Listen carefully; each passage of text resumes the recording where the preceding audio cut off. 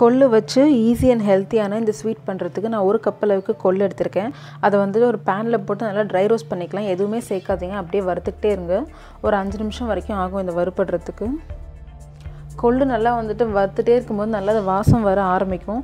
அந்த மாதிரி வாசனை வர ஆரம்பிக்கிற ஸ்டேஜில் நான் ஒரு 4 ஏலக்காய் சேர்த்து அது கூடவே அப்படியே வறுத்துக்கிறேன். இந்த கொள்ளு வந்துட்டு பார்த்தீங்கன்னாக்கா நீங்கள் ஸ்டார்டிங்லேருந்து லோ ஃப்ளேமில் தான் வறுக்கணும். ஏன்னா வந்துட்டு நீங்கள் அடுப்பு அதிகமாக வச்சிட்டிங்கன்னு சொன்னால் சில சமயத்தில் கொள்ளு வெளியே தீஞ்சிரும், உள்ளே வந்துட்டு ஒரு மாதிரி இருக்கும். அதனால் வந்துட்டு லோ ஃப்ளேமில் பொறுமையாக வறுத்துக்கிட்டே இருக்கணும் கைவிடாமல். அப்போ தான் வந்து எல்லாம் ஈவனாக வேகும். இப்போ 5 நிமிஷத்துக்கு அப்புறம் பார்த்தீங்கன்னா கொள்ளு வந்து நல்லா வறுப்பட்டுருச்சு, மொறுமொறுன்னு நல்லா வாசம் வந்துடுச்சு. இப்போ இந்த ஏலக்காயும் கொள்ளையும் ஒரு மிக்ஸி ஜாரில் சேர்த்துட்டு நல்லா பவுடராக அரைச்சி எடுத்துக்கலாம். இப்போ இதை அரைச்சதுக்கப்புறம் பார்த்தீங்கன்னாக்கா ரவை இருக்கும் இல்லையா, ரவையோட கன்சிஸ்டன்சிக்கு இருக்கும். அதை விட ஃபைனாக கூட சில மிக்ஸி ஜார்லாம் அரைக்கும். பட் எந்த ரவை அண்ட் அதோட சின்ன சைஸ் இது ரெண்டுத்தில் எது இருந்தாலும் ஓகே. இது கூடவே வந்துட்டு இப்போ நான் 1 கப் அளவுக்கு வெல்லம் திருகி வச்சுருக்கேன், அதை சேர்த்துக்கிறேன். மிக்ஸி ஜாரில் சேர்த்துட்டு நல்லா இன்னும் கொஞ்சம் ஃபைனாக அரைச்சிக்கலாம். இது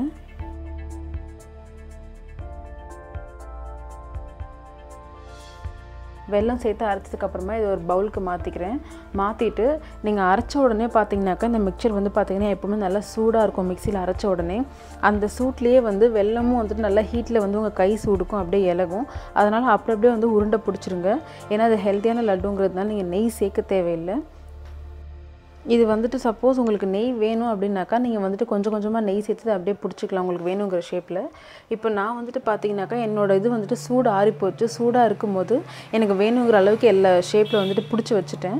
பட் சூடு ஆறுனதுக்கப்புறம் சரியாக வரல, அதனால் வந்து நான் நெய் சேர்த்துக்கிறேன். கடைசியாக கொஞ்சமாக வந்துட்டு நெய் சேர்த்து இந்த ஒன்று இல்லைனா 2 உருண்டை வரும், அதை மட்டும் நான் அப்படியே பிடிச்சி எடுத்துக்கிறேன்.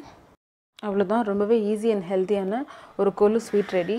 இது வந்துட்டு நீங்கள் நெய் சேர்க்காமல் பண்ணிங்கன்னா ரொம்பவே ஹெல்த்தி. நெய் சேர்த்தாலும் ஒன்றும் பிரச்சனை இல்லை, குழந்தைங்களுக்கு தரலாம்.